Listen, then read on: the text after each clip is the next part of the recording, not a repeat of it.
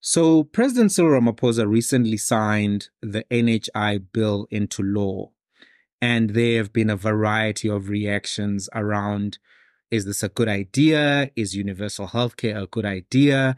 Is the ANC the right actor for this? Is this just a campaign event? And I thought, who's the best person to speak to about this?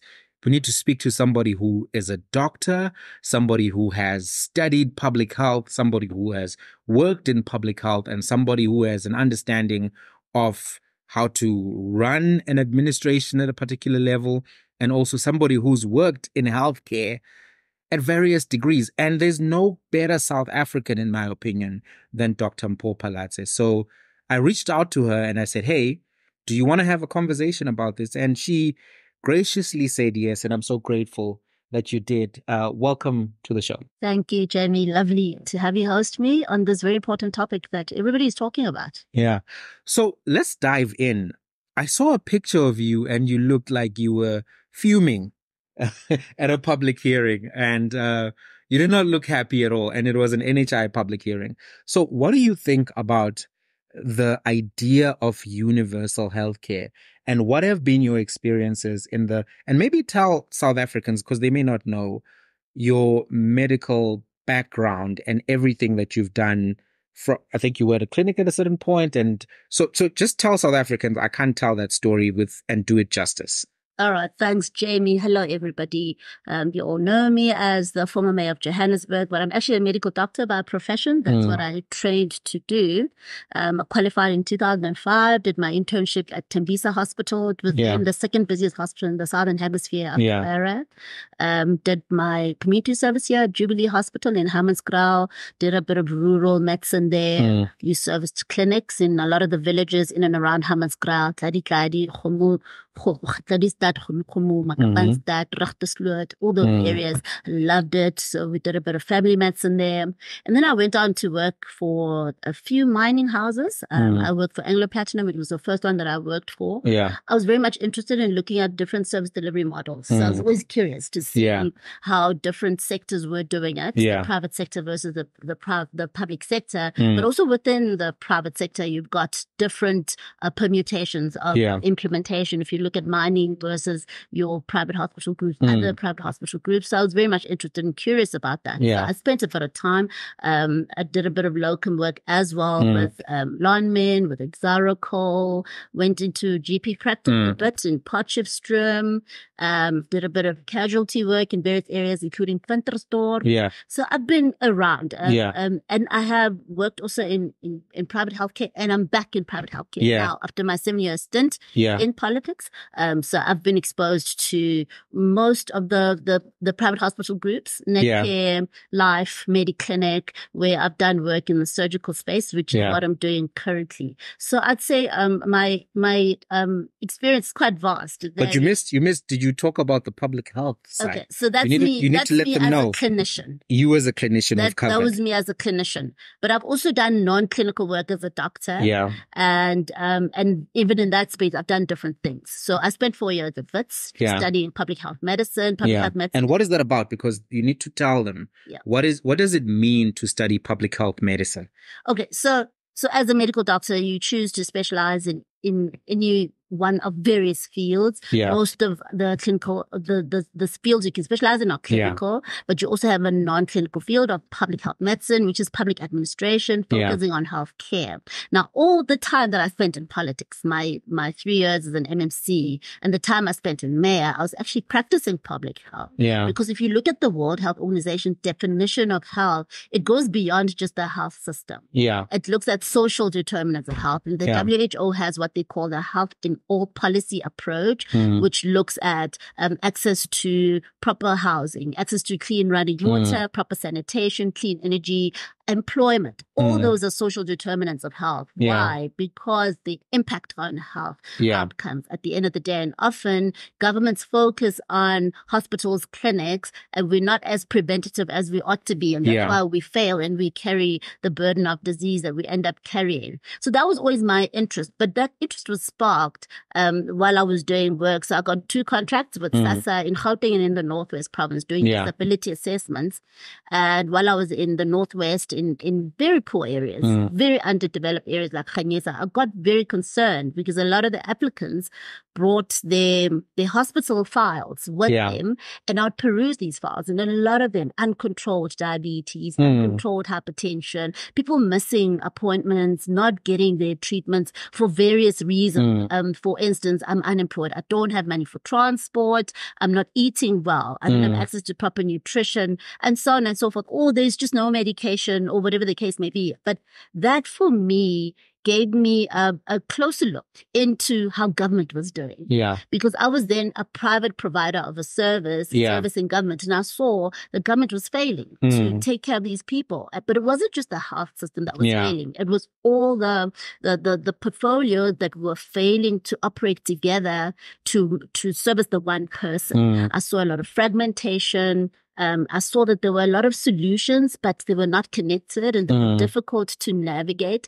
And I was interested in learning how to work in such a complex environment. And that's what sparked my interest to go and study public health medicine. I mean, even in my interview at WITS, I spoke about how my interest was intersectoral collaboration. I spent about a year of my time at WITS in Ekurhuleni, 6 months of which I spent following the IDP process, the integrated development planning process, because I thought that is potentially one platform that could be used to start to integrate planning across departments, because a lot of times at an institutional level, for instance, in the city of Joburg, when I was there, we talk about IDPs, but the integration is only theoretical. It's not really practical. And in my time in the city, we were starting to work with the planning department at a central location at having more transversal approaches to the planning, to the monitoring and evaluation, and so on, because that's where you have real integration. So that was my time in public health. Of course, the 4 years at WITS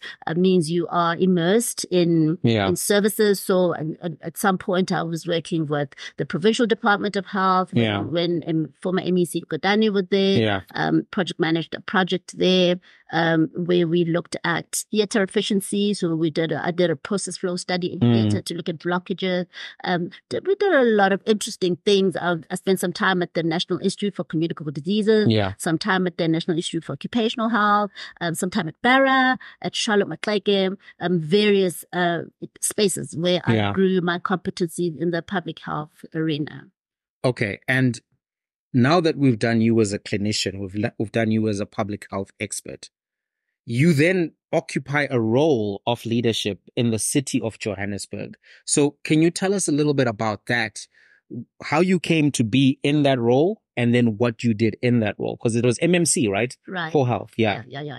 So I was working, so after my 4 years at WITS, actually I hadn't done my exams because I wanted to do more rotations, and there was a very exciting rotation. So it was actually implementing health information system.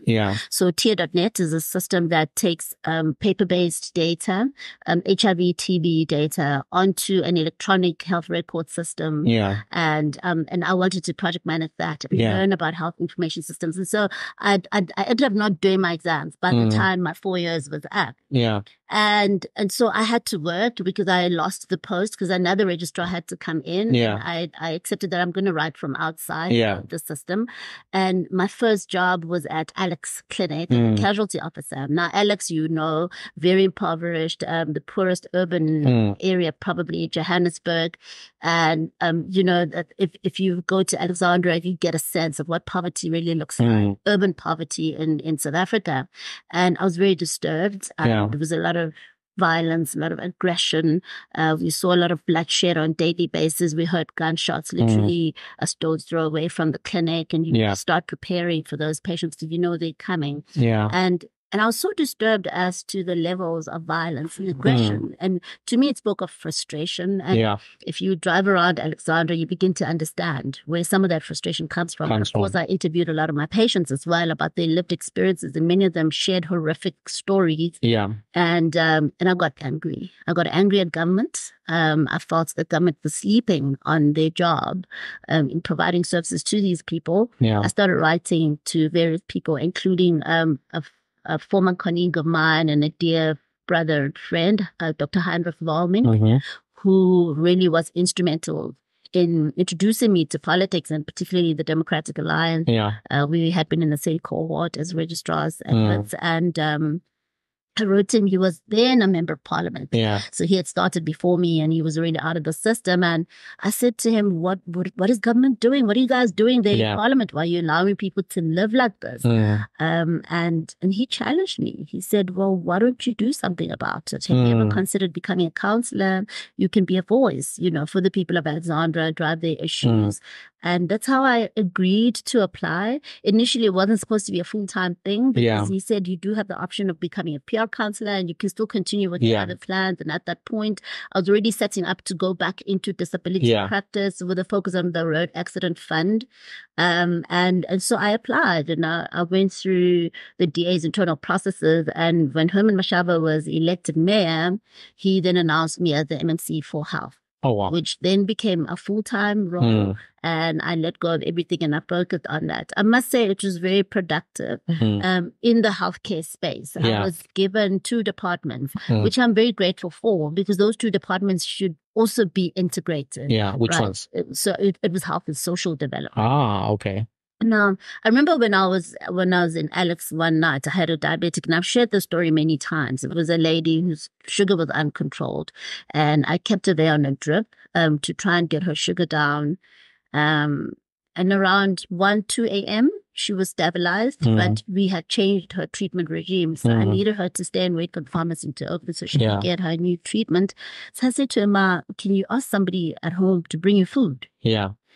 So that you can eat, because I need you to stay here. Yeah. This is a clinic. Clinics don't serve food. Hospitals do. So she said to me, there's nobody who can bring me food. There's no food at home. And I said, Mom, when last did you eat? And I think she said it happened 2 days. And I said, no wonder you're uncontrolled. Now, this is where I got angry. So I asked, the nursing staff, is there a social worker at the clinic? And I think they said they only come once a week or something to that effect. So it wasn't even a permanent social worker. And I said, well, is there any way of helping somebody who does not have food? And they said to me, there is nothing, right? And can I tell you that, for instance, in the city of Johannesburg, there's a whole department of social development. Social workers, they've got separate offices, clinics are separate. Of course, we changed that when I became MMC. We started integrating, bringing social workers into clinics. I don't know where it is now. But there are so many programs within social development. You've got a food bank, for instance, that people can access by registering on the city's indigent register. So what we started doing at that time is I started introducing indigent registers or ESP registration. Is the expanded social package, which is basically what you get when you registered on the indigent database. And we started introducing registrations at clinics so that to make it more accessible. We started bringing social workers into clinics. We made them permanent in clinics so you could access a social worker anytime. We established referral pathways between the nurses, the doctors, and the social workers so we could begin to address the social determinants of health. Now, in Alexandra, we did something very interesting where we collaborated with the World Health Organization. In fact, we were going to, when we were ousted, I think Herman resigned in November. And I remember my last meeting with the World Health Organization was around October, just before he resigned. And we were talking about, in fact, it was November, I think it was the same thing. And we were talking about them coming and erecting a plaque at River Park Clinic in Alex to declare the city of Johannesburg a WHO collaboration center on health in all policy. Because we were running a pilot project in Alexandra where through the regional services system of the city, we're beginning to integrate services. So the regional director was party to this, and all the various service points, whether it's Joburg Water, City Power, whatever the case may be, in Alexandra, in the region at large, were part of this project. And we were going to begin to address social determinants of health. We also did a study with Novo Nordisk on diabetes. We partnered with Wits University, the University of Johannesburg, UP, and so on. And we actually had a resident specialist, Professor Jet Wing, who started seeing patients for the first time. We had a specialist at a clinic in Alexandra. Wow. an endocrinologist who was seeing patients with diabetes. Instead of referring them out to Charlotte or whatever the case may be, we brought the service to them. Exactly. But so the study that we did with Novo Nordisk actually revealed a few things. The associated risk factors, obesity and overweight. And we saw that a lot of our members of our population were either overweight or obese. But what was sad is that a lot of them had no way of managing the problem. The affluent, many people have medical aids, one, but they also have gym memberships, as an example, and various other things they could do to lose weight, to stay active. Whereas some of them are buying Ozempic. Apparently, this is the thing. Yes, yes, yeah. We can talk about Ozempic, but I saw that these people in Alex didn't have ways to lose weight. So we started bringing, and we partnered with community development, with sports and rec in particular. We started doing aerobics at the clinic, just to bring exercise close to the people for free. And we were working on other partnerships with nutritionists and so on. So the program was taking shape beautifully. But it was really about bringing services close to the people, addressing their health issues, but also just making it affordable, accessible, making it fun and not so much of a burden on the health system. And I say this to say there are ways to resolve a burden of disease, there are creative ways to resolve the lack of access to services, to healthcare. One of the things we did, for instance, to address access is increasing hours of service in our clinic. So we increased the hours of service in the city's clinic.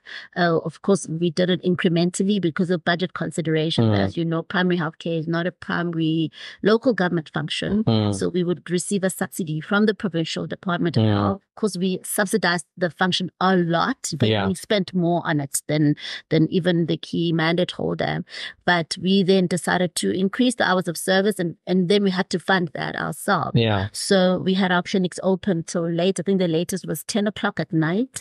We started opening on weekends and on public holidays. And like I said, we did it incrementally, and we had different permutations in the various service sites depending on demand.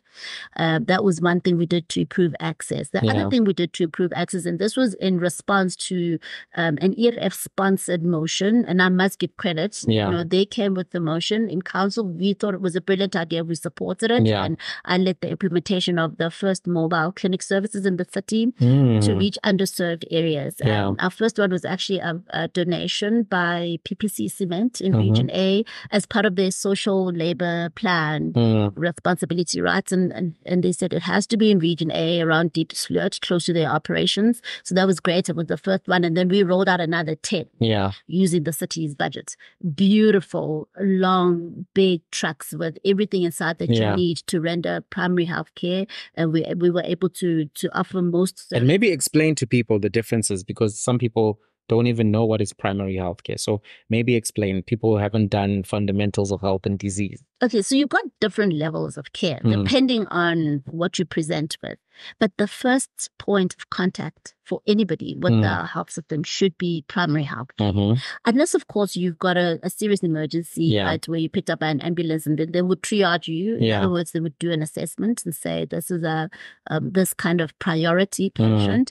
And then based on that, they will decide where to take you. But if you've got a headache, you've got backache, you've got a running tummy, whatever the case may be, you really ought to access your clinic. That's the primary health care level. And most of our clinics in Johannesburg, as an example, are run by nurses. We've got primary health care trained nurses, which are specialists in primary health care. They can do most things at a primary level. But there's also the option to refer to a doctor. You've heard me speak earlier about when I was in Johannesburg doing my community service, we serviced clinics. So even in Johannesburg, at the time I was MC, we had 2 doctors per region, servicing all the clinics in the region, which means they would rotate. So you wouldn't have a So what does that look like on a day-to-day basis? So you would enter the clinic, you'd be seen by a nurse. I'm not going to go through the triage and all of that. It's too long, but you ultimately get to a nurse. The nurse sees you, and if the nurse feels they can't manage this, they would refer you to a doctor. And if the doctor feels this cannot be managed at a primary level, then they would refer you. We could refer you to either Chris Heineberg-Wanner or Helen Joseph or even Edenvale, depending on the location and the various referral pathways. Also depending on what you're presenting with and where you can get help. So that's the kind of system that we had. It worked well. The only thing we were trying to change, and we were still in talks with the Provincial Department of Health, was to increase hours of service further to make some city clinics 24-hour clinics. So we wanted to be able to run casualty services as well as midwife obstetric units. Yeah.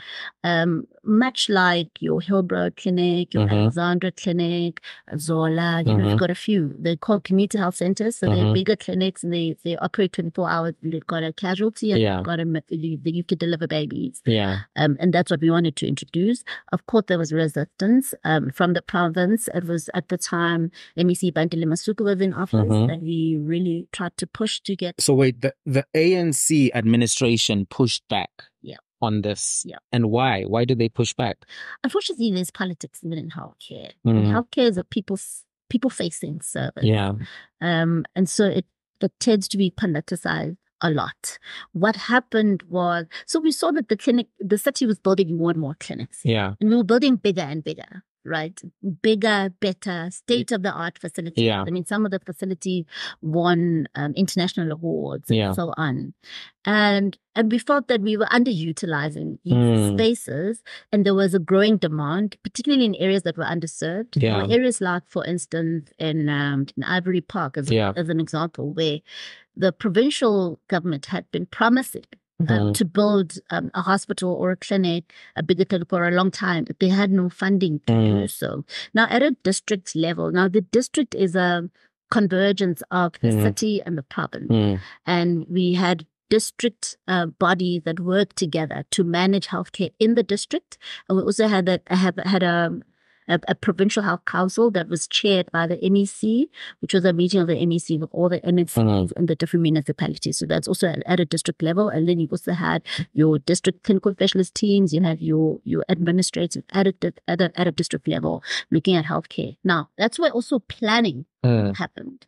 And where province was planning to establish a facility, the city would not establish a facility. So we also looked to take away duplication of services so that our budgets go further. But in spite of that, we found that the province would often say we're building here and they wouldn't have the money to do it. And they would keep postponing. And at the same time, the city was building. And so we started to have the conversation to say, hey, give us that other function that you withheld. When you delegated the healthcare to us, give us the running of casualties, give us the running of midwife obstetric units, allow some of our clinics to open for 24 hours. And there was a pushback. The first clinic was Ebony Park Clinic. We actually got ambushed by community members who I believe were mobilized politically. For real? Yes. We were ousted just before it got open, but the opening itself was delayed by the politics around it because there was now this contestation between the city and the province, who's going to run it. But, for me, it doesn't make sense. Firstly, you're the key mandate holder. You're not investing in the service. You're not building. The city takes from its budget. They build, and then you want to hijack over. And that's what was happening. And we were saying, come and handhold us. And usher us into this new service. We had the human resources. In fact, our clinics were better run than provincial clinics. And we just wanted to get into 24-hour services, casualty services, and MOU. And there was just resistance to do that. In fact, I went to the opening. I was an opposition councillor at the time. And I sat there and I listened to then MEC Bandile Masuku talk about how the city was going to donate buildings to the province. The buildings that the city built to the province. Yes. Some of mind you, the province is the key mandate holder. So they're the ones receiving the budget. A budget which we also queried because there was no transparency as to the formula that was used to determine who got how much. And we felt that as the city of Johannesburg, we were being undercut by the province. And we had raised it, and there was a task team that was put together. I think it was in the time of Dr. Gwen Ramakgopa. And they were supposed to look at defining very clearly for everyone how they came to those amounts and the various metrics that were used. We argued that we were a hub for in-migration because of the nature of healthcare. You can't discriminate. So for example, you've got an outbreak. for instance, during COVID, Yeah. we can't say we're only treating people with South African ID. Because if you don't treat somebody out, then everyone else is at risk. Yeah. We've got HIV, we've got TB, so many communicable diseases. And because of that, we felt as Johannesburg that we were grossly underfunded because a lot of our population was undocumented. And therefore unaccounted for. So those were some of the discussions that were happening, of course, until we were asked. None of that stuff is resolved. It's a lot. It's a lot. And I want to ask you now, what are your reflections and thoughts and opinions on this NHI, National Health Insurance? Because I saw the picture. I'm going to post the picture so that the people can see it. What do you think about this move? I think it's a scam. I agree it's a scam. It's the biggest lie to the poorest of the poor, who genuinely desire better health services. They're being sold false hope. Why? Why do you think so? Elections. Why do you think the bill got signed when it got signed? 2 weeks before an election. But where do they get the votes? Do you think that they can go to the rural areas and the townships and then say that you've got NHI, so vote for us? Well, we've heard some electioneering around NHI already, even before the bill was signed. So it is definitely an electioneering tool. And it's sad. For me, as a medical professional, it makes me angry. It makes me angry because universal health coverage is a real need. If we look at legislation, right? And if we look at, let's go back a bit to where this idea of universal health coverage started emerging, particularly in our local context. And I want to go as far back as the Freedom Charter. Go as far as you want, yeah. And the Freedom Charter promises that, if you look at it, because what is universal health coverage? The World Health Organization defines it very simply. It's everybody accessing the full range of health services that they need, when they need it, where they need it, and with financial risk protection. So anything that says that all people have the right to access, for instance, Section 27 of our Constitution, it's already talking universal health coverage. All people have a right to access health services, and that government must do everything in its power towards the progressive realization of that ideal. So whether you're looking at the Freedom Charter, which then was translated into Section 27 of the Constitution, you look at the National Health Act, this has always been in place. Nothing new. It's nothing new that we're suddenly thinking, oh, now we want universal. But that's what they're saying. That's what they're saying. They're saying it's not new. The policy is old in terms of the ideas. So why are people panicking? No. Okay. Let's again go globally. We are a United Nations member state, South Africa, and we're signatories to the UN Sustainable Development Goal. And again, the universal coverage. So it's not only a local thing; it's also a global. That's what Cyril said in his speech. He said, right. Why are you guys panicking? We're going with the world. That's what he said. He said, this is not just a Mickey Mouse idea. My question to our government in the 30 years of democracy is, why have we not implemented something that we were meant to implement already 30 years ago when we took over government? Why did it not happen?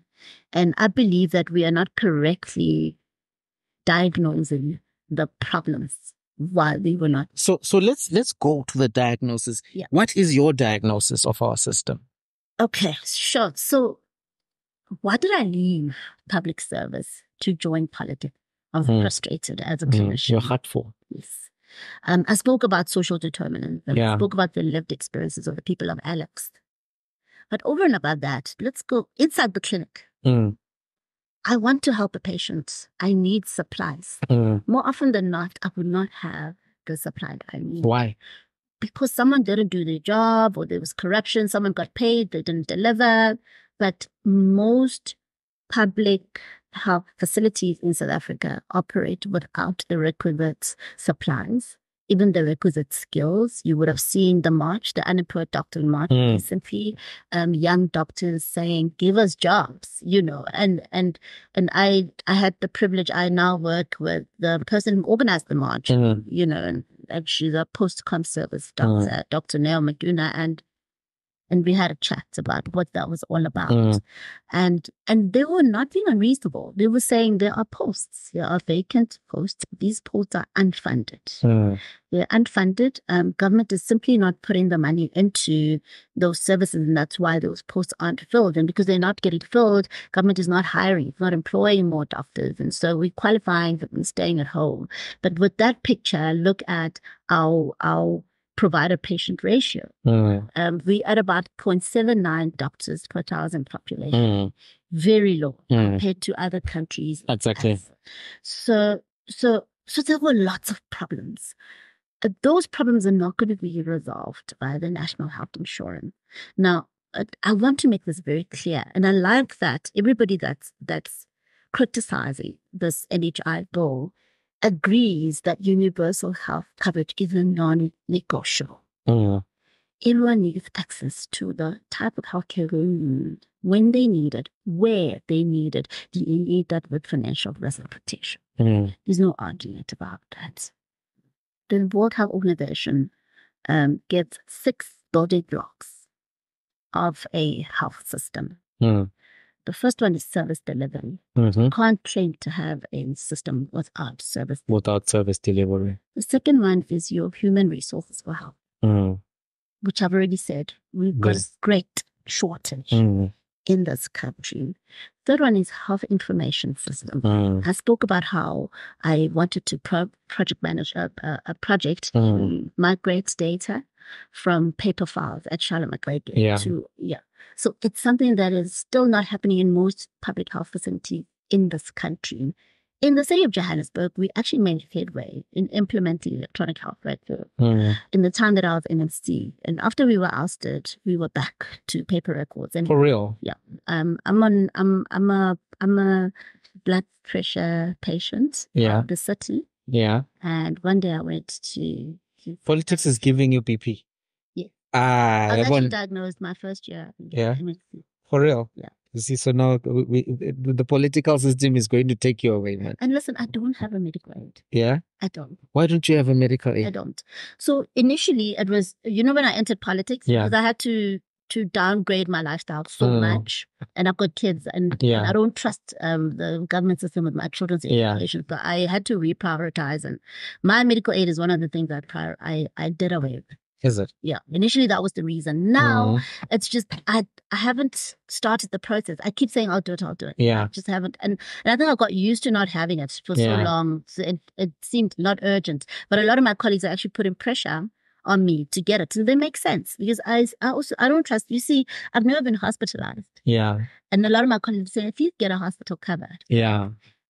Because with everything else, and also because I'm a doctor, I suppose, and I have a good network of doctors, easy for me to navigate, and I've been able to survive without a medical aid. But I think this is critical, that you are actually commenting on this right now as somebody who is using the public healthcare system. You're using it. Yeah. So some of the criticisms have been that, no, people on medical aid, they don't want to share net care, they don't want to share, but you're actually saying, look, I've worked in this system. I've led this system. I've created interventions for this system, and I'm currently using the system. And my information that was digital has now gone back onto paper. And it's a regression of 0.3 of the SDGs of this particular objective. I got to the clinic one day and I didn't have my file. I didn't have my card because normally I would just give them my figure. And we had a biometric system. It worked beautifully. You had a biometric? Yes. We did. So where are the biometrics? No, they stopped it. So they are sitting. They stopped it. The machines and the whatnots. I don't know where they are now. So they were supposed to. So they failed to transition because the contract that was in place elapsed. Oh. And by the time we were ousted, we were actually in the process of that transition. I see. Right? But we also were looking at cost savings and so on. So there was a lot of negotiation, and we were comparing what would work best to save money for the city. And they failed to manage because we were then ousted before that process was concluded. And this is the ugly part of politics that I just want to just make this comment is that when you don't have good care in any form of transition, interventions that were worthwhile, that were being done, just get thrown under the bus because it sounds so great that you should be able, with a touch of a fingerprint, all of your healthcare information is accessible to every practitioner who needs to help you at the point where they need to help you.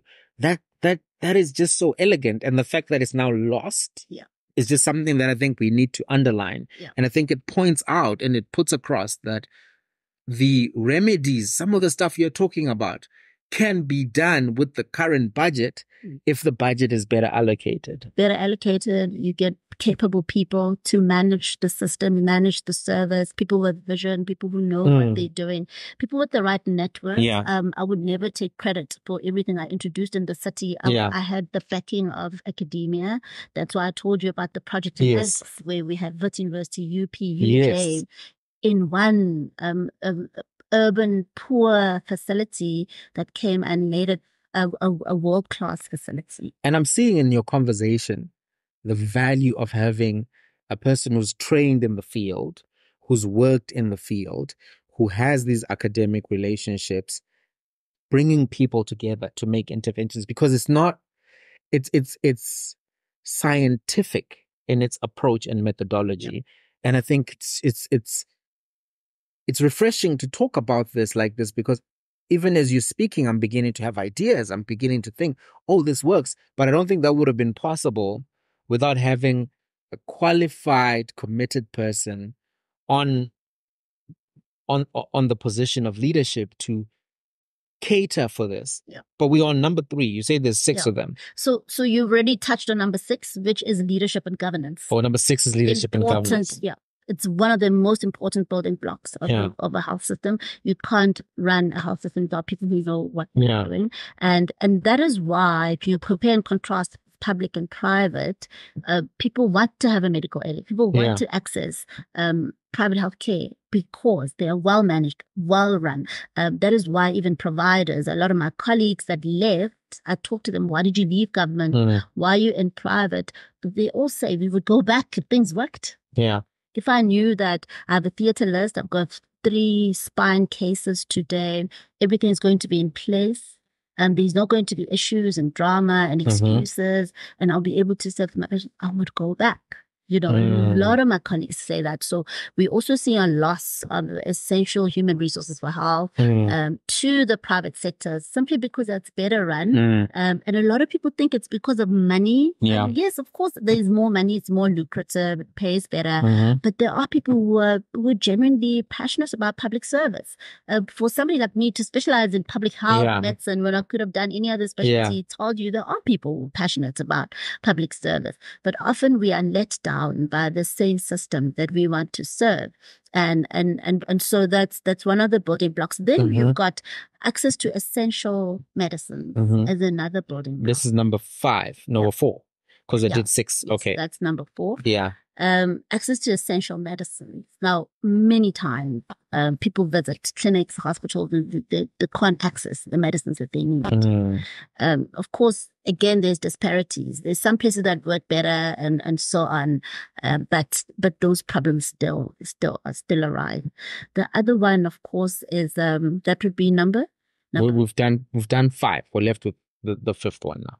Okay, because we've done leadership, finance. Yeah. And this is where we come to the fund. Does it not provide the finance? Right. At face value. How much is this going to cost? Do you know? Well, I've looked. I did an independent calculation, right? Why did you have to do that? Because the socio-economic impact assessment did not have a number, but they had. I could extrapolate it, right?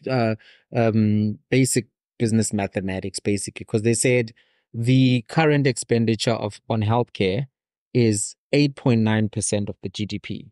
The 2024 GDP is about 7 trillion. So that takes you to 660 billion.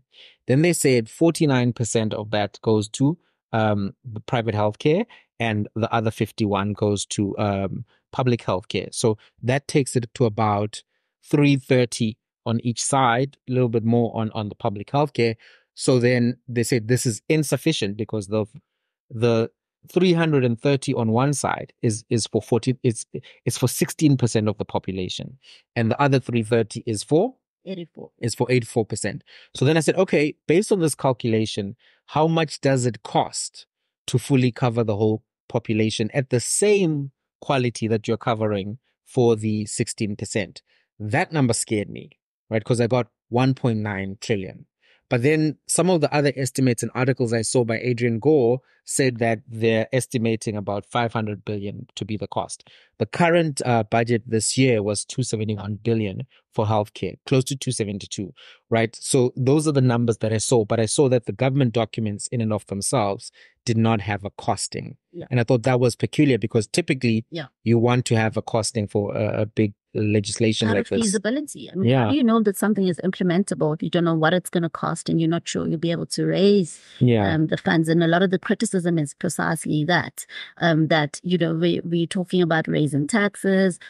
Can we really do it? Is it doable? Is it affordable? Is it implementable? Is it workable? Is it?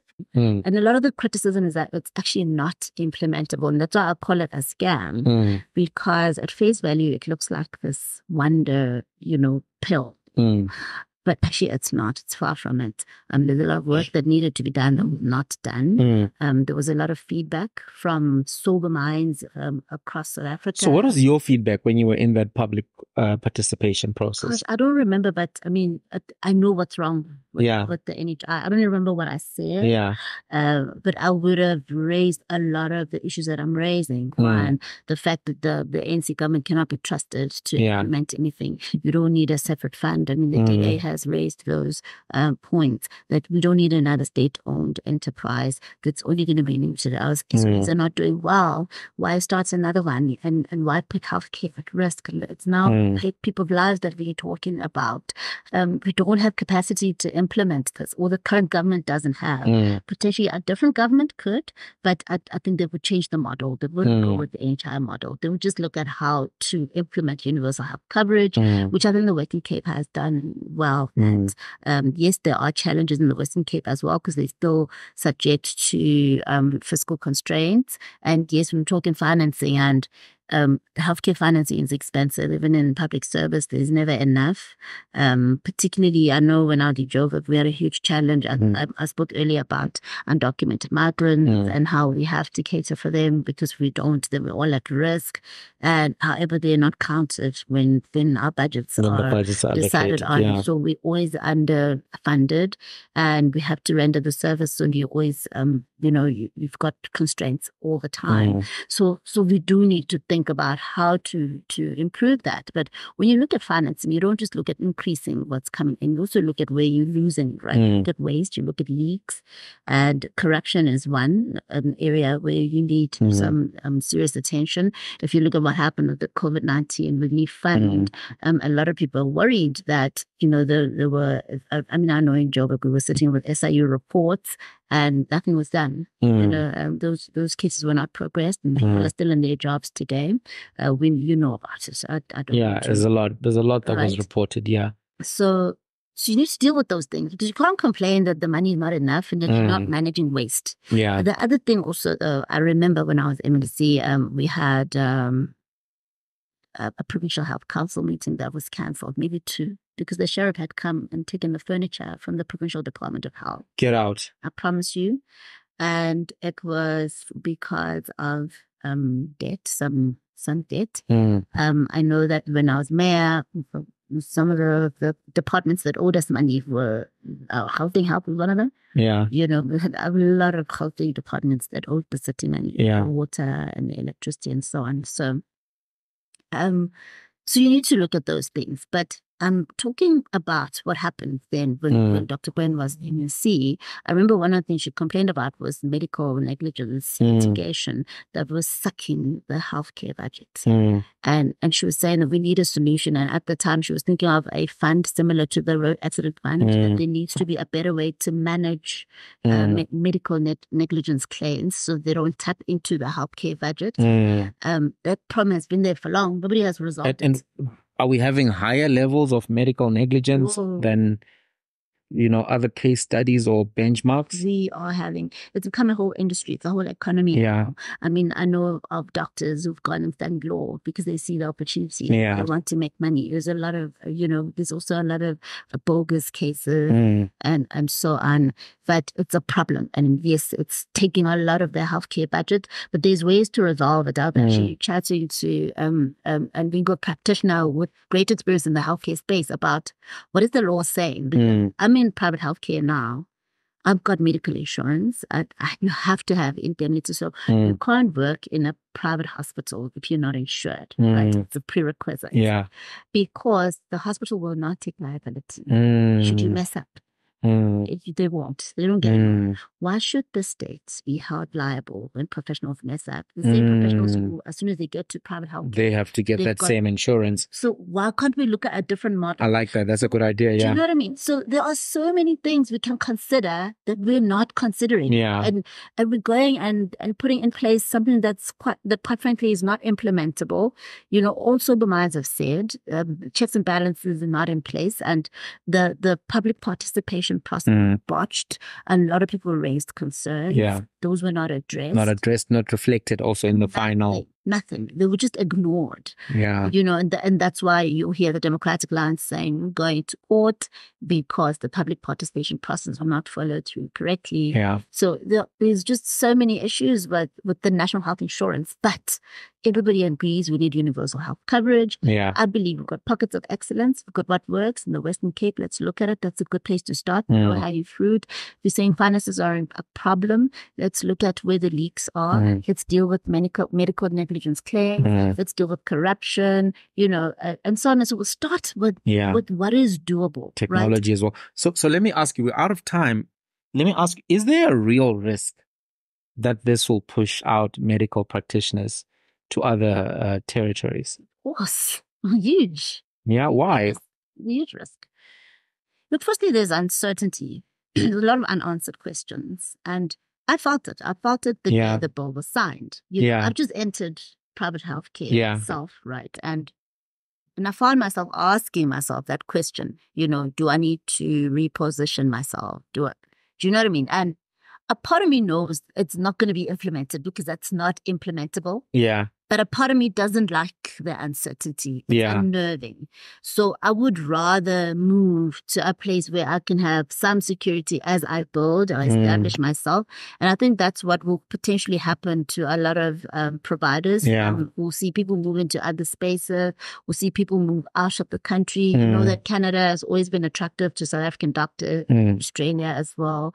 So we could potentially see moves out of the country. I know a lot of people were thinking about it before the bill was signed. Do you know a lot of doctors who have moved from your med school days and your other practice days? We spoke about it a lot. Yeah. Yeah, I know that when I was in when I was doing public health, we used to speak about it a lot. I mean, we even looked at what you would need to move to another country. So you need to write exams to qualify to operate. I know we were looking at the US, writing US MLEs. So we did all the research. Yeah. Because, well, for us at the time, it was with public health, it was just the lack of career pathing. For public health medicine. It's poorly understood. It's poorly stewarded. Nobody's advocating for public health practitioners to have positions that state for a public health practitioner. So, and I remember that we tried to engage the minister at the time. So we were frustrated. And that's also something that also needs to be done because you do need public health practitioners to fix the public health system and to do the integration you were talking about earlier. Yeah. Well, in Gauteng, unfortunately, a lot of us now are in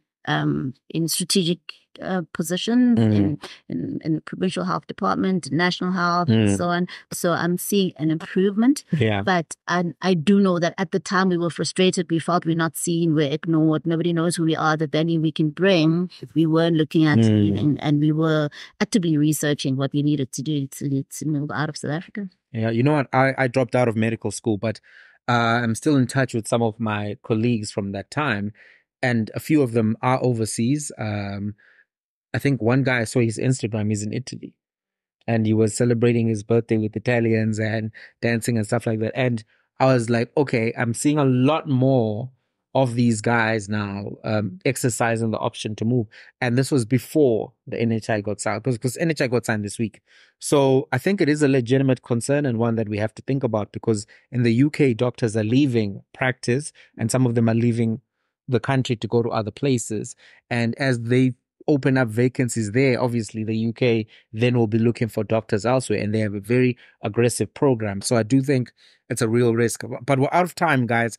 I hope this conversation helped. Dr. Mpho Phalaste has a wealth of knowledge. She's been an MMC. She's been the mayor of Johannesburg. She, as you can tell from her account, she's worked in the private healthcare sector, in the public healthcare sector. She's done the public health. She's worked at Alex Clinic, so many other spaces. So I think her contributions to this have been apt, relevant, and very important for anyone who's thinking about how the NHI affects them. Till the next one, peace.